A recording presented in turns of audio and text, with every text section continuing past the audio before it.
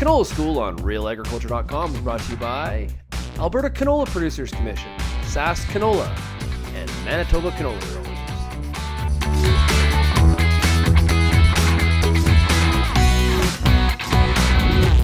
Joining us here on RealAgriculture.com at the Canola Lab session in Brandon today, we have Judy Elias. She's with the Canadian Grain Commission's lab in Weyburn, and Judy, you're talking about dockage in canola. Maybe take us through what you're showing the growers at Canola Lab today. Okay, so when we're analyzing a sample of canola, we're trying to give you the best possible grade with the lowest possible dockage. So one of the big things is admix in canola.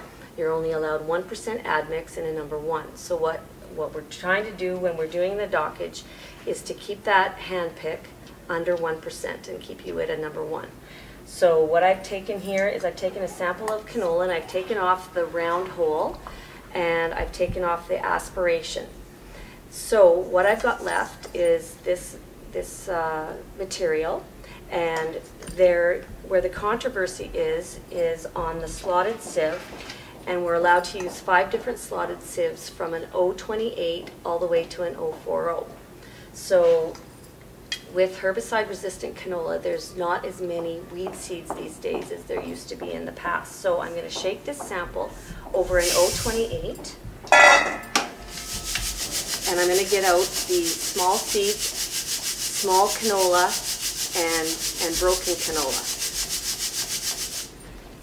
So now, here's the material that is left over the pan. So this is small seeds, broken canola, small canola. Now if I take that same sample that I just showed and shook it over an 040 slotted sieve, it's going to take out quite a bit more material.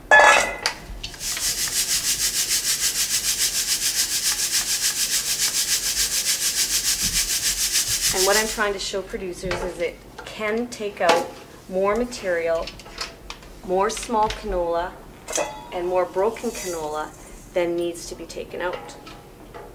So that could be dockage that shouldn't be included in the dockage. So when you're delivering canola to the elevator, can you advise or negotiate which sieve you have to use?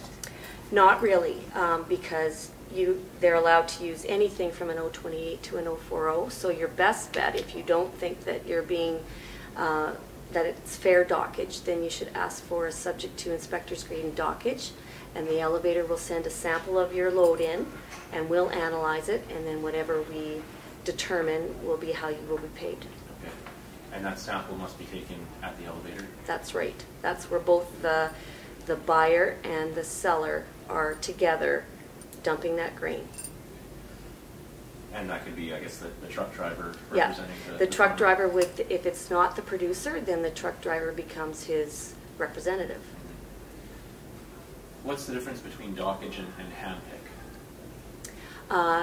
After normal cleaning, which is dockage, we do a hand pick, and that's the stuff that can't be removed by normal cleaning. And hand pick it becomes is a grading factor? That's right. Okay. Dockage is separate in front. That's right. Yeah. So when it comes down to it, the different pan that the elevator uses could make the difference of a few $100s per truckload for canola. So producers need to know what they have in the bin. That's right. We recommend that you have your grain graded before you go to sell it, so that you have a good idea of what your average dockage is, as well as your grade, and then you can make a more informed decision when you're going to the elevator whether or not you need to ask for a subject to, if you feel that your dockage hasn't been analyzed fairly. So then you can ask for that subject to. So it's seller beware. Seller beware. All right, thanks for your time. Thank you.